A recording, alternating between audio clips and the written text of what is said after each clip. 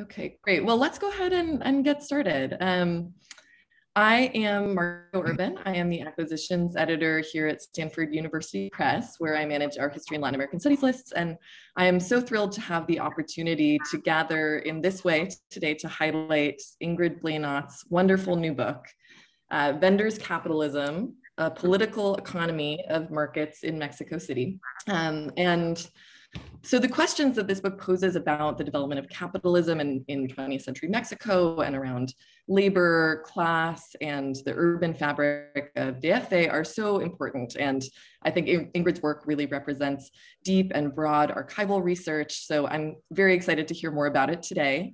I was just saying, I remember the first time that Ingrid and I spoke about the book was at LASA in Barcelona, with the view of the ocean, and that now feels like a totally different reality. But Ingrid, it has been such a pleasure working with you, and I'm so glad the book is now out in the world and generating conversations. So today we're also joined by Robert Weis. So thank you, Robert, so much for agreeing to be in conversation with Ingrid today. And before I turn it over to Ingrid and Robert, I just want to mention that we will take about an hour for our event today, and we'll be leaving a little bit of time for questions at the end. So during the conversation, you can submit questions through the Q&A function at the bottom of your Zoom screen. And that's what we'll be using for the Q&A, not the chat or the raised hands function. And so yes, before I turn it over to Ingrid and Robert, I will just read some brief introductions. Ingrid Bleynat is lecturer in international development at King's College London. She joined KCL in 2013 and completed the PhD in history at Harvard University. Before embarking on historical studies, she trained as an economist at the University of Buenos Aires. Robert Weis is professor of history at the University of Northern Colorado. He is the author of For Christ and Country, Militant Catholic Youth in Post-Revolutionary Mexico from Oxford, and Bakers and Basques, A Social History of Bread in Mexico from the University of New Mexico Press. So with that, I will turn it over to Ingrid and Robert to talk about this wonderful book. Great, good morning. Thank you for being with us. Ingrid and I developed a few questions to kind of discuss about the process of the book. So my first question my first point is also say this is a real pleasure to be here. I have been talking to Ingrid about this book, this project for a long time at different stages, and it's a real pleasure to be here with the actual book and talking about this wonderful project. Ingrid, could you tell us a little bit about how did you come across this project? What were you looking for, and how did you find it? Well, first, I want to say thank you to you for doing this with us, and thank you, Margot, for the introduction and for making this book happen. So, about the project, to be honest, I started this project a long time ago because I was very intrigued by an idea that one of my professors at Harvard, John Womack, had about what was key to understanding 20th century Latin America. His proposition was that there were multiple modes of production in operation at the same time, and that in urban context in particular, this meant that capitalism was expanding while something else was expanding too. And he called it a proprietary mode of production, that is a lot of independent producers and traders operating in with a very different logic from the logic of wage workers and capitalists. And not only were these two modes operating at the same time, but they were in connection with one another. So that when we look at history of Latin America, what we see is a lot of within class conflicts, the type that as labor historians we used to study between workers and capitalists, but also between proprietary producers and traders, and also conflicts across these modes of production. So you will have capitalists in conflict with proprietary vendors, workers in conflict with vendors, and that made of a very fascinating social landscape and a very complex set of social dynamics. So I was very intrigued by this because, as Margot mentioned, I was an economist and I was from Argentina. So I arrived to history with a notion of how capitalism developed based on development studies, very much grounded in modernization theory, that as capitalism expands, it supersedes other forms and it becomes the dominant mode and everything else is no longer relevant. And I was also a student of political economy, so I had spent a few years reading Smith, Ricardo, Marx, and thinking about the transition to capitalism in Europe. And that kind of narrative also was what I thought would make most sense. So when Womack proposes this idea, I'm just fascinated immediately, but also very puzzled. I was intrigued. I didn't know if I believed that was the case or not. So I joined, basically, I started this project thinking, okay, let's see what happens if we look at this from this perspective. So I was working very inductively from a set of ideas and notions that I was curious about. And then everything else happened. Well, I think you have to. And I think that for folks who haven't read the book, it's a study of markets in Mexico City on the one hand, but it also shows all of the political and social forces, all of the different factions that are involved in bringing goods to the market, selling goods, where they're going to sell them, who has the right to sell them. And it just seems like an intractable problem of how do you reconcile all of these different interests within the market, not to mention, of course, the people who are trying to feed their families by buying this food. So, and anyone who's been in a market in Mexico or has dealt with the issues of street vendors and see how intractable the problems are, seemingly intractable at least, this book also gives a wonderful view of how government agents are struggling to negotiate between these forces. And so what we see also as we look at markets is we see the state in action, and we see the state not only as a group of functionaries, but the more intangible constant negotiations that are happening. And so one of the values of this book was the way that Ingrid is able to put it in this broader context of Mexican history, and in this broader context of a much more complicated and nuanced vision of the economy. And so this is my next question for her, was that, we often have vague ideas, or maybe we have very specific ideas that we write down for proposals, and then we get to Mexico, we get to the archives, and we realize that we really don't know anything, and that the archives are a mess, are certainly much more complicated than we thought. So how close, when you had a vision of this project, how does anything resemble that original vision in the final project? More or less. I went through 3 iterations, really. I wanted to study the 1950s and 60s. That was the period that fascinated me the most. And that's the period I end the book with. But what I found in Mexico City, was that the sources were missing. The long tenure of Uruchurtu as regente of Mexico City from 52 to 66, the sources are not all there. There are some stories about what happened to that material. So at the time, I went back to talk to my professors, and I remember a conversation with Professor Cotsworth where he said, well, why don't you do 3 snapshots?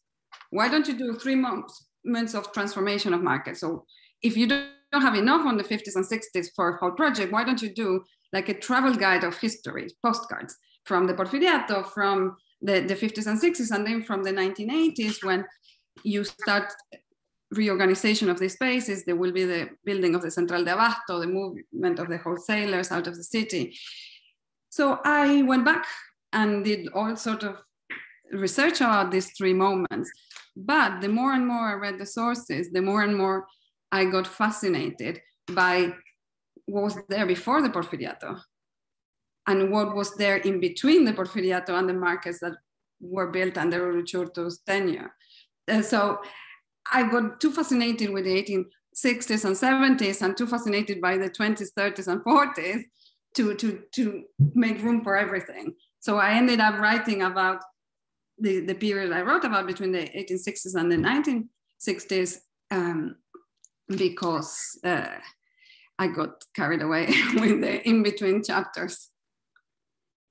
Well, that brings up another issue, is that there's a chronology to the market, to the history of the market, that doesn't necessarily coincide with the chronology of the political history. And so you often talk about the vendors, for example, taking on revolutionary rhetoric that the actual revolutionaries who are in power aren't quite willing or hadn't really thought through how the revolution could or should change markets. How does this kind of make you rethink or rework conventional chronology in Mexican history? Well, so to me, because I was looking at this from a development of capitalism perspective, it made the most sense. The chronology for me was kind of obvious. At the end of the 19th century, you have an expansion of global markets. You have a development of infrastructure in Mexico. You had a whole new set of economic opportunities within Mexico for international capital, but also for Mexicans. And that was clearly a demarcation.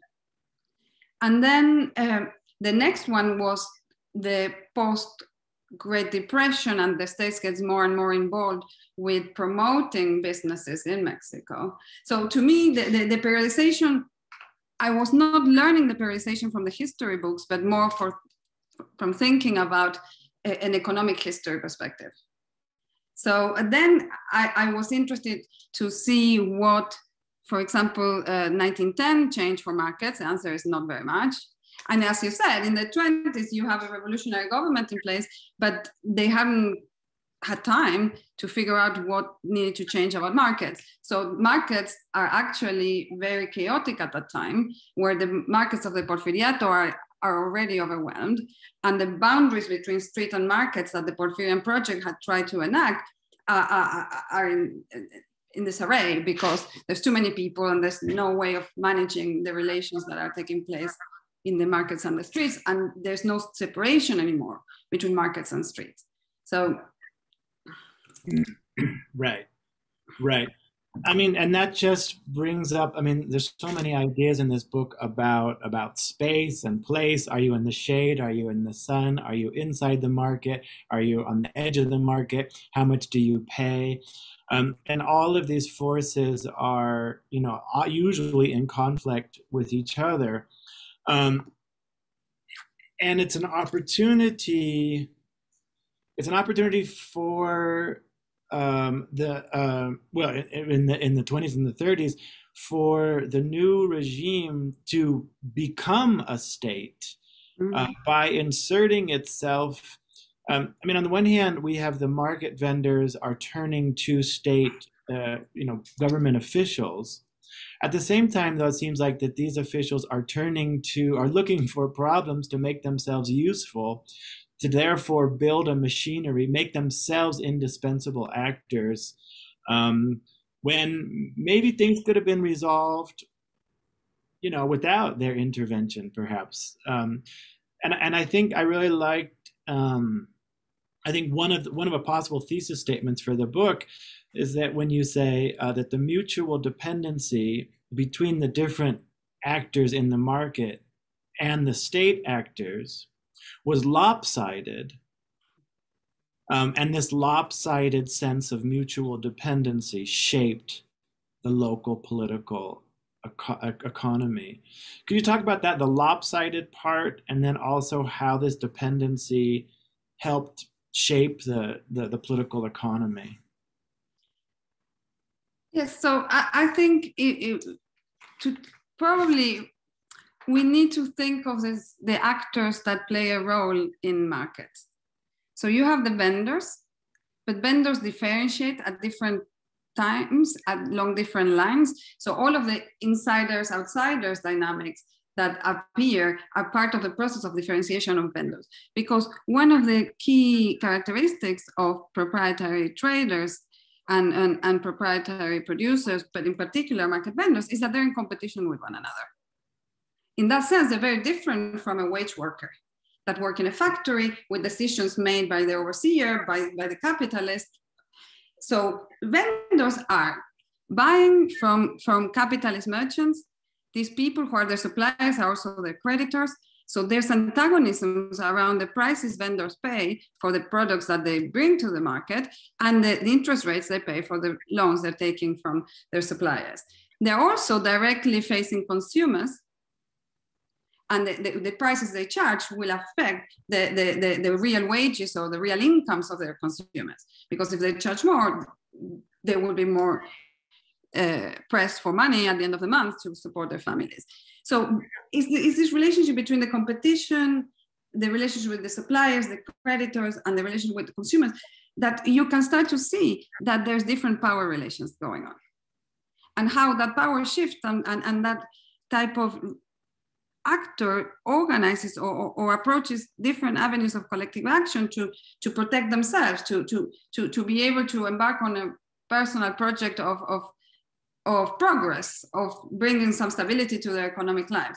And as they do that, yes, I think that's what I was trying to do in the book, to show how it's the vendors themselves trying to negotiate the relationship with their suppliers and creditors, trying to manage the competition among themselves, is that forces them to organize. So they organize not in part to make a petition to the state collectively, especially from the late Porfiriato, where the state is busy with other stuff and is not paying too much attention anymore to these actors. And there is the ayuntamiento that's no longer there. So the natural arbiter of the social relations taking place in these markets is gone. So who are they appealing to? And when they realize they can't appeal to this paternalistic ayuntamiento figure anymore, they start trying with the governor, they start trying with the president, but it doesn't work. There's not a system, a process, or a set of institutions that will allow them to make some security for themselves in their economic lives. So they start acting collectively, and they do all sorts of things. They will create unions from the late years of the revolution into the 20th. They will go on demonstrations. They will obviously relate to the city government, and they will do that ever more or in a more organized way as the years go by. Now, the relationships are always lopsided, and the power balance is shifting. It shifts. We can't expect any of those relationships to be constant or stable. So it's the balance of forces between the different actors at every particular time that shape what happens in these markets and in the institutions of the state that will govern these markets, that are very central to the whole way of functioning of the city. I mean, and also especially in these times, like in the 20s and the 30s, when the political politicization makes things so hot that the government is terrified that if it doesn't somehow bring in this other malcontent group, that they're going to go to the opposition. And so you see the tentacles of the pulpo of the PRI growing and extending, and they don't have 8 tentacles, they have 100 tentacles. They're just so terrified that the street vendors are going to join the fascists or the reactionaries. And so there is, you start to wonder if there is kind of any ideological principles that are guiding this, because they're trying to incorporate everybody that they possibly can, instead of just saying, taking a firm position and saying the rest of you, deal with it. Yes, and way before the PRI, in 1928, 1929, when they finally suppressed the city council for good in Mexico City and they created the Consejo Consultivo, they already have to have a representative of small-scale vendors. That is, this is already a group that is organized and vocal. And as I said, it was going on demonstrations, it was protesting collectively, it was forming unions. It was associating the unions to labor federations. It was a whole process of mobilization from the bottom up that, to me, forces government actors to react, to figure out what is going on and how can they deal with this. And yes, as they deal with this, they become more powerful, and there is all that process that the historiography records so well. But what I was interested is in seeing how the very demands of vendors for conflict resolution, for suppression of competition, for infrastructure, for a modernization that includes them. Because all the sources, so yes, you can be cynical and say vendors are saying that because that's the way to be heard, but actually they were saying it in the 1910s and they were not getting heard. Yeah. So it's a demand that they had. And I think that's what I was trying to do with the Porfiriato chapter, to show how the process of modernization also involves vendors. Some vendors see this as a way of suppressing other vendors and getting the upper hand in the competition with them. So they join these markets, they embrace the rhetoric of modernization and cleanliness and hygiene and order, because they also want to participate in that project. And they need it because if they have to compete every day for spots, it gets very messy and it can get violent and it can be disruptive. So it's not in the vendor, in the most successful vendor's interest to allow that to happen, and it's not in the interest of the local government to allow that to happen, because markets are so strategic for the smooth functioning of the city. Yeah, and it also gives us another vision into democracy. Is not the right word, but certainly popular political participation. If we try and judge or assess the power of the state by elections alone, then we could get a very distorted vision of what politics actually means in Mexico.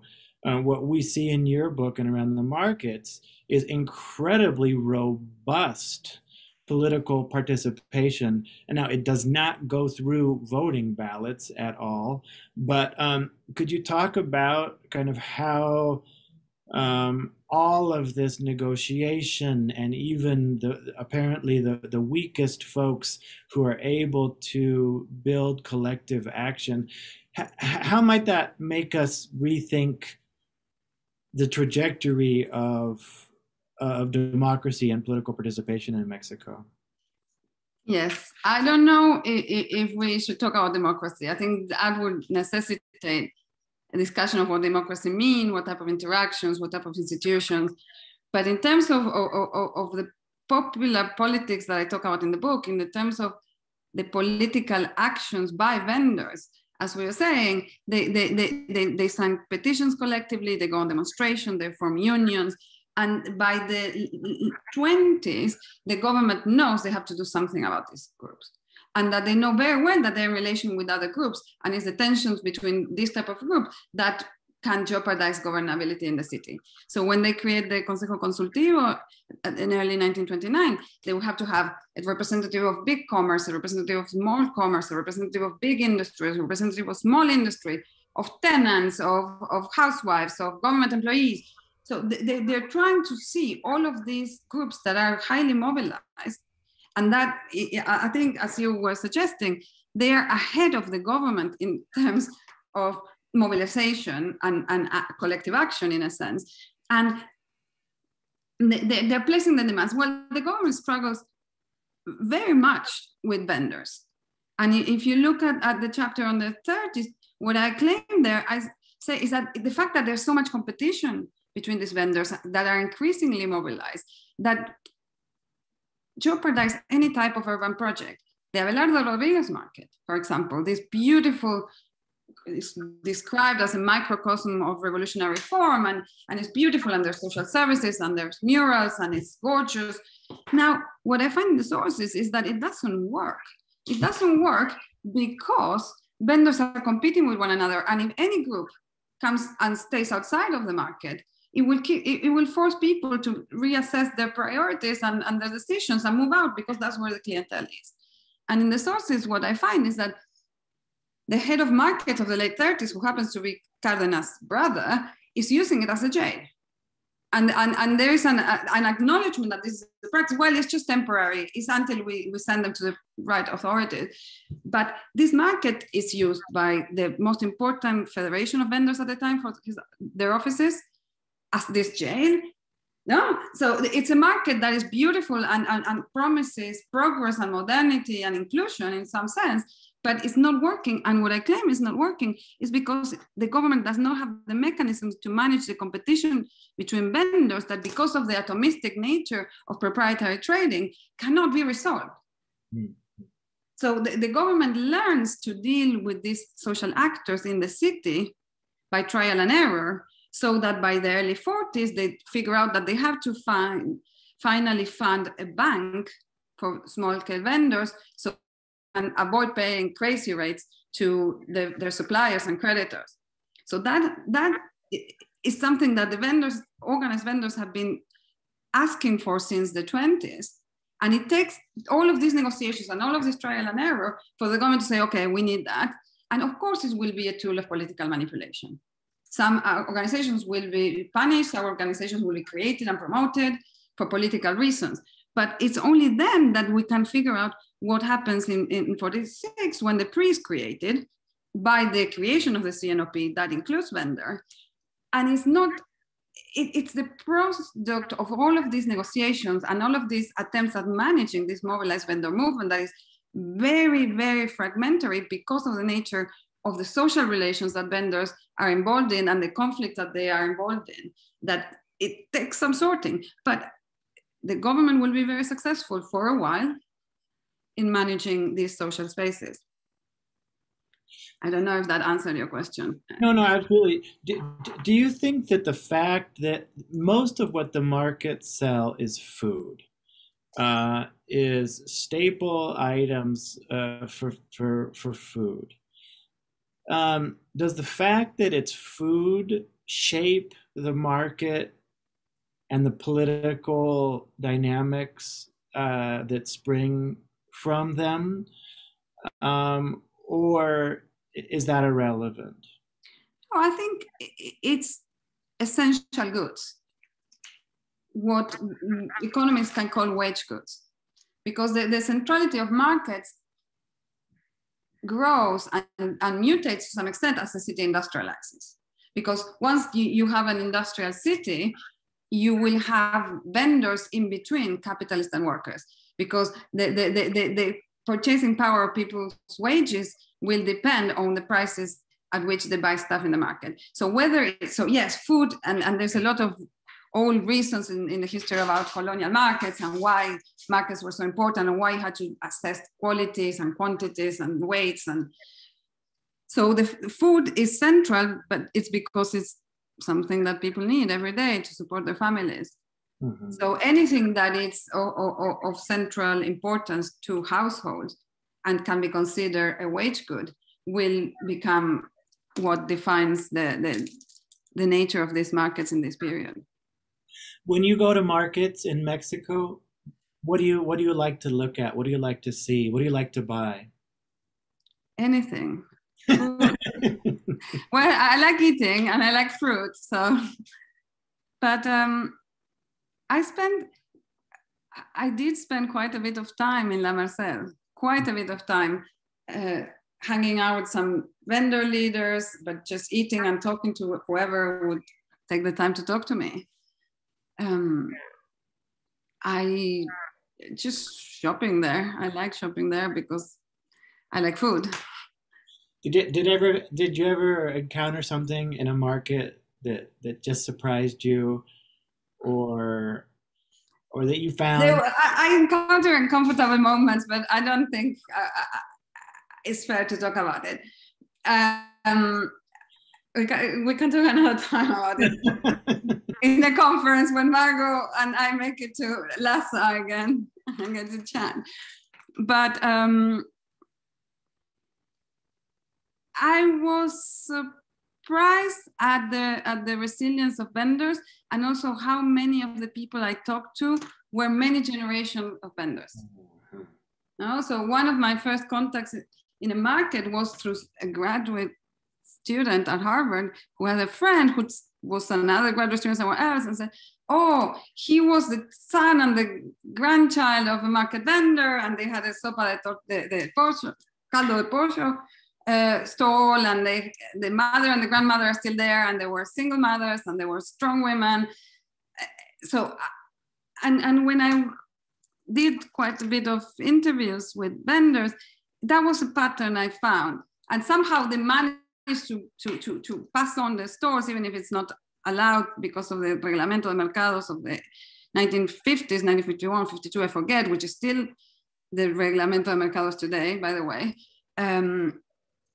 They still do it and find ways. And the first partner of a vendor went after they split up, and the new partner is in another store. And yes. There's a whole community around these markets.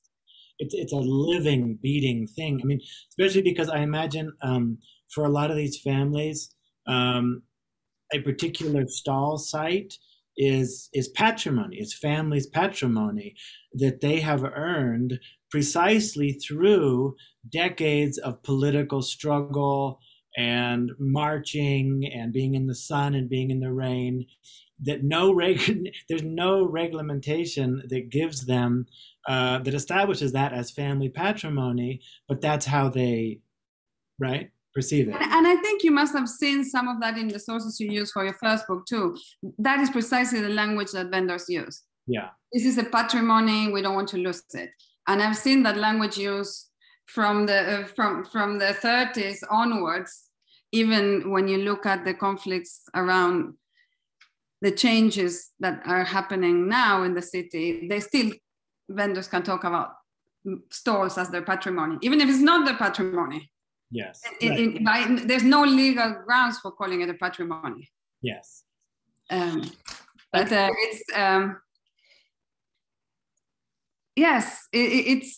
a space where there's much more going on than what I talk about in the book, because I was being very analytical and I was trying to talk about the social relations of production and how people organize around those, and how conflicts lead to organization, and conflict that leads to organization also leads to government reaction and state formation at the same time, and how these intertwine. Industrialization of the city, centrality of markets for providing wage goods, supplying wage goods to the population, and the government that is supporting the expansion of capitalism by all possible means, give us the type of economic model or developmental trajectory that Mexico had in the years that I studied. Another really attractive aspect of this book is that it is kind of bringing back social history and bringing it back with economic history, especially at a time when people who consider themselves economic historians tend to work in economics departments rather than history departments, and tend to be kind of very much statistical and data driven. You're able to discuss economic history rooted in social history, and also manage to write a really compelling narrative. So I think that this is a really nice step, and hopefully a sign of what's to come in economic history. But there's not a lot of models for this. How did you feel about it? You were looking for models to do economic history kind of rooted in narrative and this kind of approach. No, I wasn't looking for models, partly because I was interested in historical transformation. And that is something that is very hard to do with panel data, with data. It's very hard to do within economics to really think about structural change, because there's a lot of things going on, and a lot of that is endogenous, and the nature of the data will change, and that becomes complicated. But no, I was working very inductively. As I said, I was intrigued by an idea. I was very young. Oh no, I was younger, and I thought I had all the time in the world. So why not pursue it? So I was not trying to find models to work from. I was just getting inspiration from different books and different authors and trying to be true to the sources and try to read the sources lots of times until a story weaves in my mind, so I can say, okay, this is what I think is a good reading of this material. Yeah. Yeah. As you were going through that material, did you ever come across a kind of historical puzzle or a problem that you couldn't elude, that you just had to kind of work through? Something that perhaps like a puzzle piece that just wouldn't fit, and then you realized, you know, you had to find a different way to resolve the question?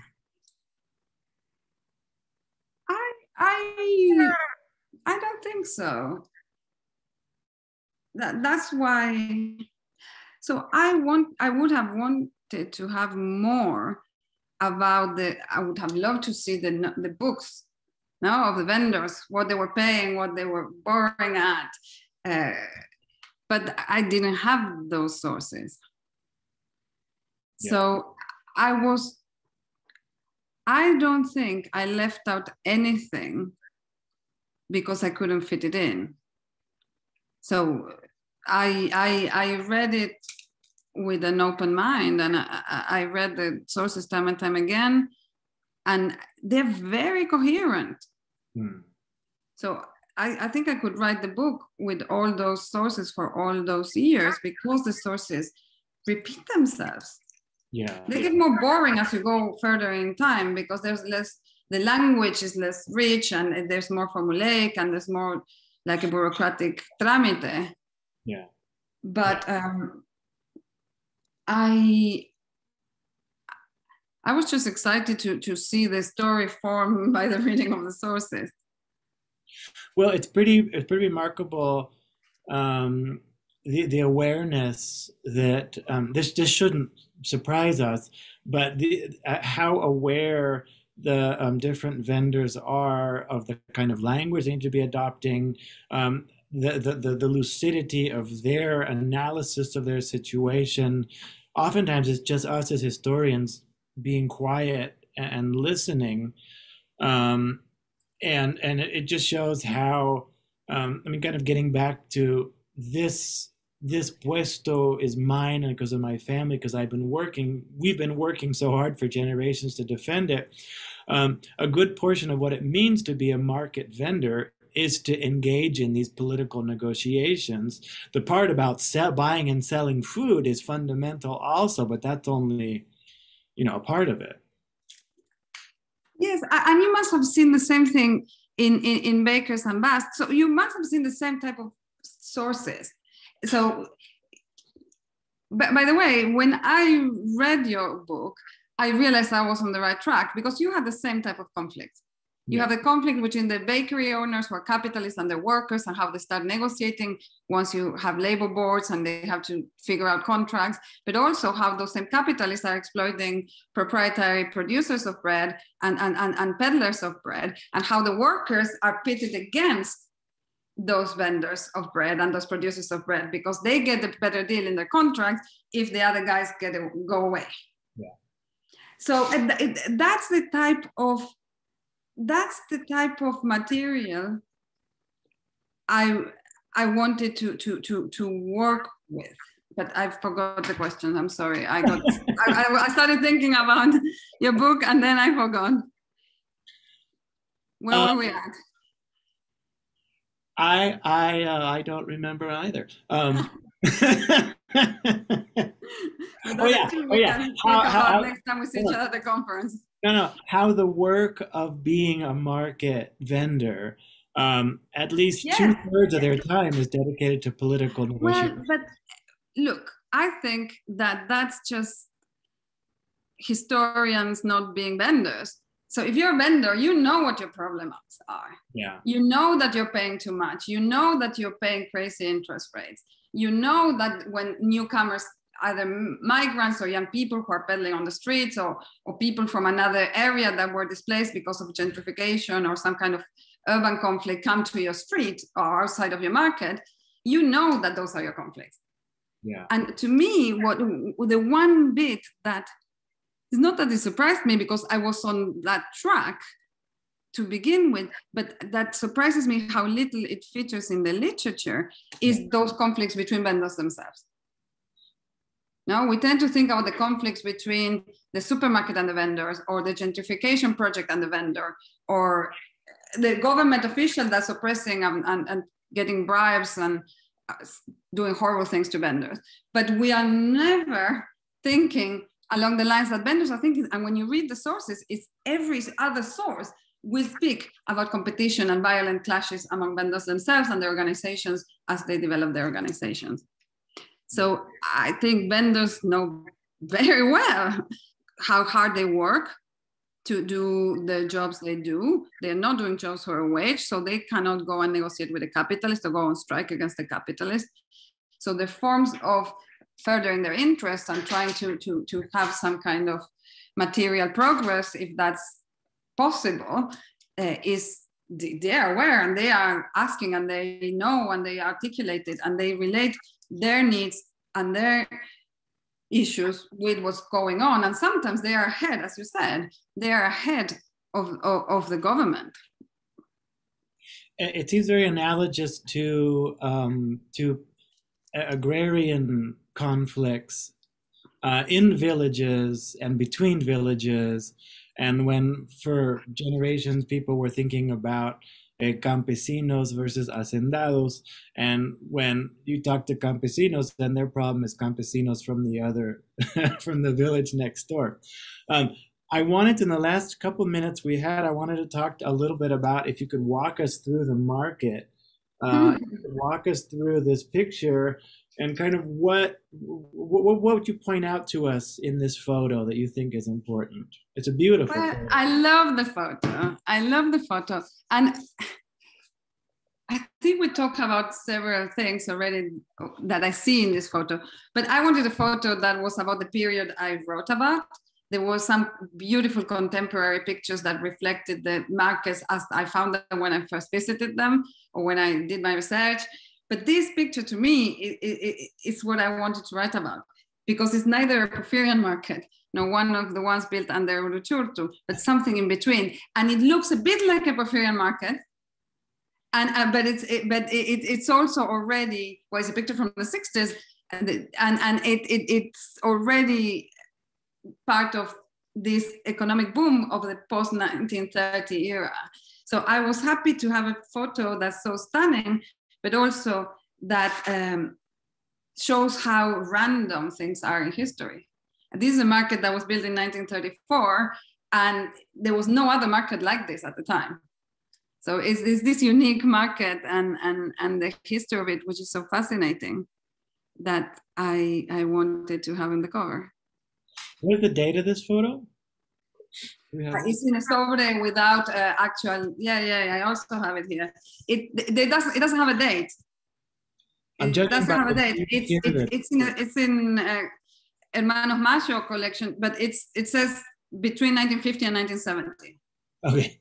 So they don't have precise dates in those collections. Yeah. But I like it. You have a vendor with a child working alongside them. You have the customers. You have light. You have, I don't know. Yeah, the kind of beautiful windows up here on the top.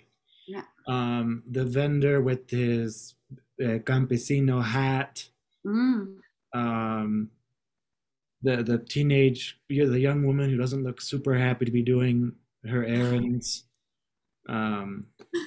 It's great. It's great. And it's perfect here that we have this nice black part for the title to stand out there as well.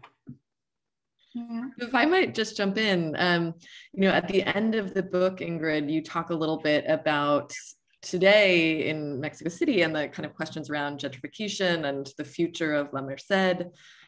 Could you tell us a little bit about what the status is of public markets in Mexico City today? They are in poor shape. So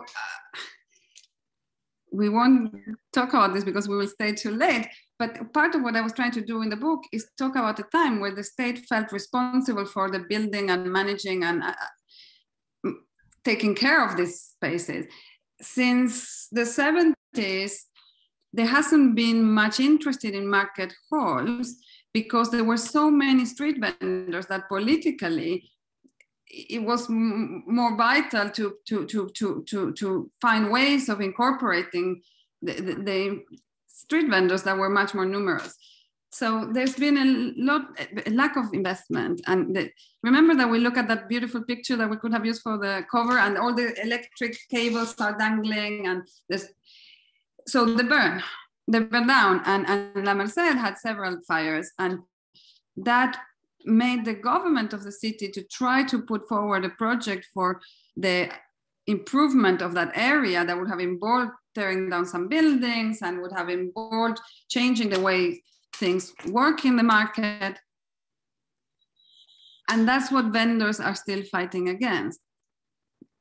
And they have web pages and they have cultural activities designed to showcase the history of these neighborhoods and how much they are part of the city, and they don't want to be displaced, because if you create some kind of culinary center to showcase Mexican foods, and it's gorgeous, that food, but their understanding is that that would displace them. It would increase property values, it would displace residents, it wouldn't allow them to have spaces to keep their stuff, because a lot of them will have rental space in local properties. And so it's very much an open story, because it's still happening, and they're still fighting, and they're still trying to save their spaces, but in a context where governments do their bit because they need to manage the city, but now supermarkets obviously are everywhere, and there's other form of street commerce, organized street commerce, mercados sobre ruedas, tianguis, that can replace this type of space that demands a lot of investment in terms of infrastructure and upkeep from government. So now there's cheaper ways of supplying the city for the government, and there are not enough of these markets in comparison to other possible outlets. I don't know if that makes sense. Yeah. Yeah, well, Robert, I don't know if you had any other questions, and I would love to invite questions from the audience as well. Robert, did you have anything else? Although I did have one that occurred to me as you were talking, Ingrid. You kind of alluded to this gap in the record in terms of the 50s and 60s, and how it seems like there may have been some kind of motivated reason why there are these missing records. I'd love to hear your thoughts on why you think that might be, or some of the theories around that.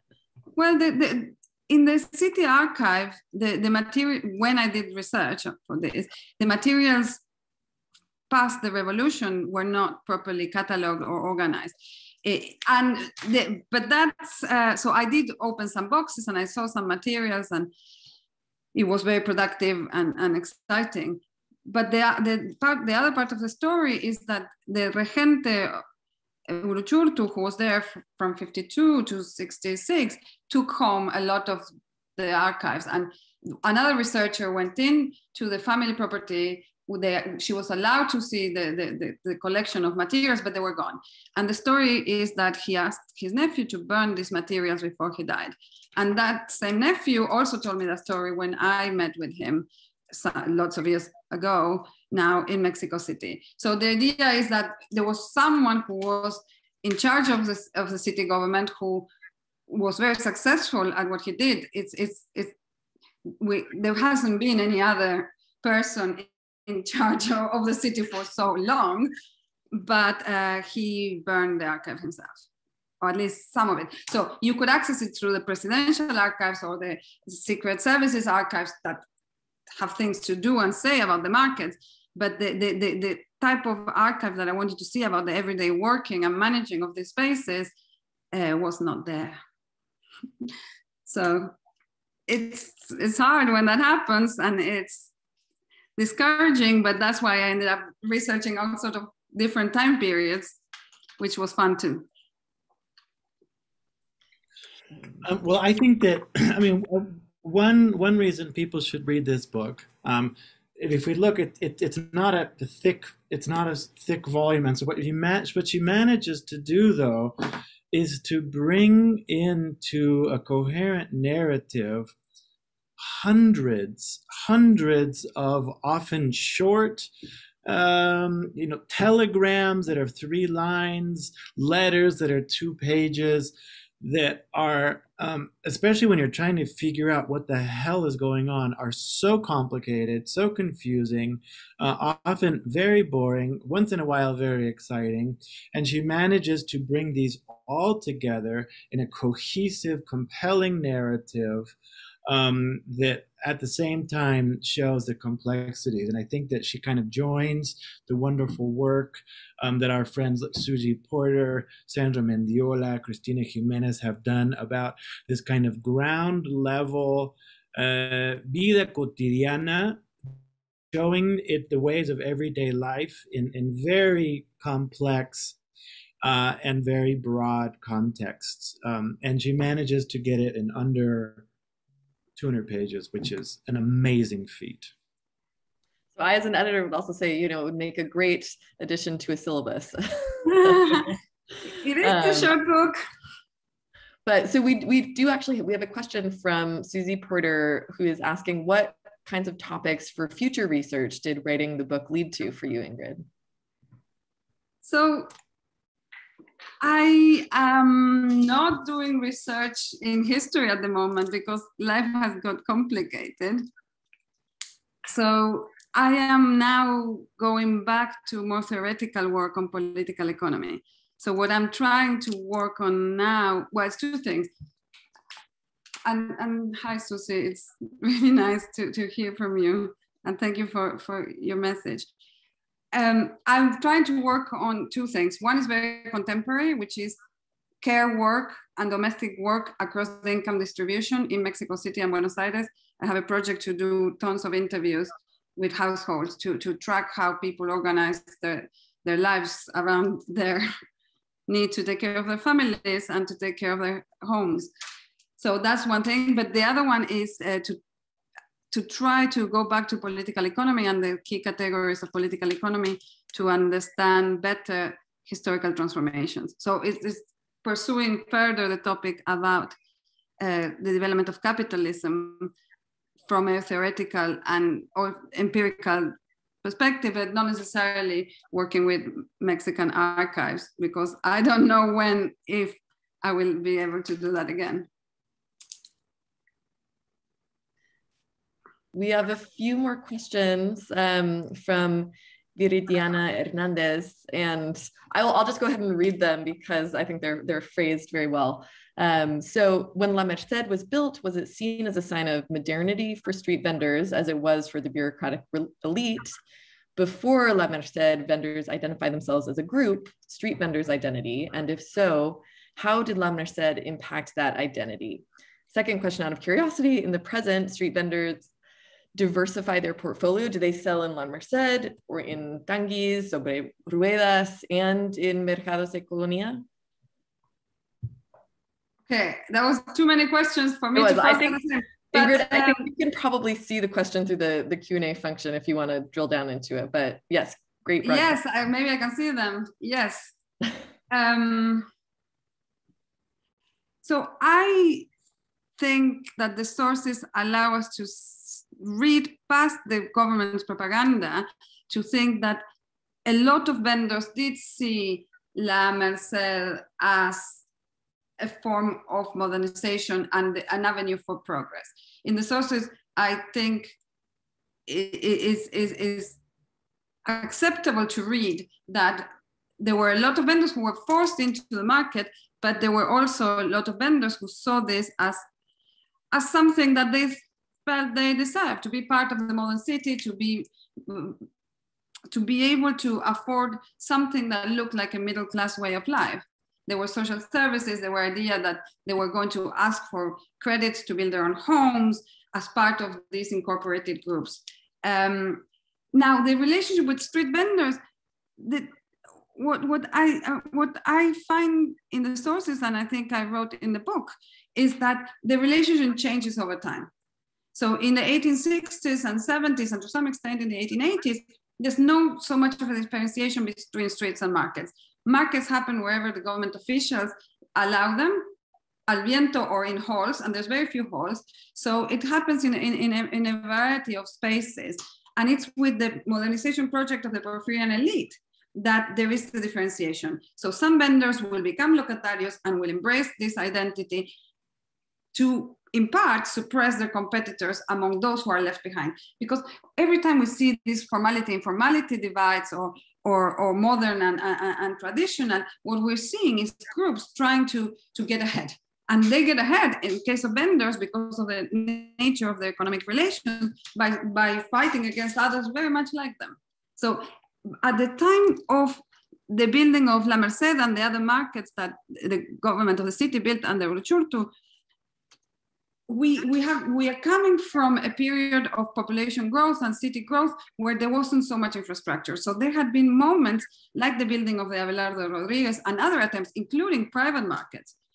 In the post-revolutionary period, the government didn't know really well how to manage markets, and they tried to have contracts with private contractors to build markets, but it didn't work for the same reasons that the Abelardo Rodriguez didn't work, because the conflicts between groups of vendors in different streets, in different places, or in halls, in La Lagunilla is one where there's tons of conflict because they negotiate, the police suppressing their competitors, but then the police can't suppress the competitors because there's always more competitors coming.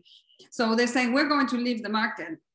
And that type of thing, I think by the time La Merced opens in 1957, there's groups that are ready to use this relationship with the state to differentiate from others who are very much like them, but who don't get a place and therefore are suppressed. And at the end of the book, I try to showcase some sources from the intelligence services where basically vendor leaders that by now are operating very closely with the government are suppressing people within even the organizations. So basically they're trying to manage conflict and to manage competition by ways of the carrot and the stick. So it's that complicated relationship that I was interested in exploring as part of a much broader period of developmentalism and state capitalism, where obviously is the interest of the construction companies and the bus drivers and et cetera, that are playing a part in the shaping of these urban spaces. I don't know what else it was there. Let me go back. Well, so we're actually approaching the end of our time, and we've had a couple of other great questions come in about the informal economy and capitalism and democracy. And so my hope is actually that we can perhaps do a follow-up blog post to address some of these other questions. But this has been such a wonderful discussion. So thank you so much to Ingrid for sharing this work with us, and to Robert for joining. I will, of course, mention if you haven't already ordered the book, you can do so through the Stanford Press website. And I believe, as you see, we have a discount code. But yes, thank you so much to everyone for joining us today. Also, thanks to my colleagues at Stanford, Kendra Scheiner and Stephanie Adams, for their work behind the scenes to set this up. And yes, thank you so much for gathering today to celebrate this wonderful book. And fingers crossed that we see you in San Francisco for LASA next year. And congratulations again to you, Ingrid. This has been a wonderful discussion. Thank you, Margot, and thank you, Robert, and also for the questions.